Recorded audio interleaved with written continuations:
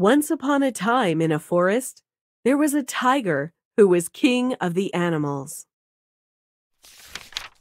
One day, the tiger caught a fox. "Don't you dare eat me," said the fox. "God sent me here to reign over all. If you don't believe me, we can walk through this forest and you will see. I will lead and you follow me. Then we will see who the animals are afraid of." The tiger accepted, and they walked together through the forest as the fox had suggested. All of the animals ran away when they saw them coming.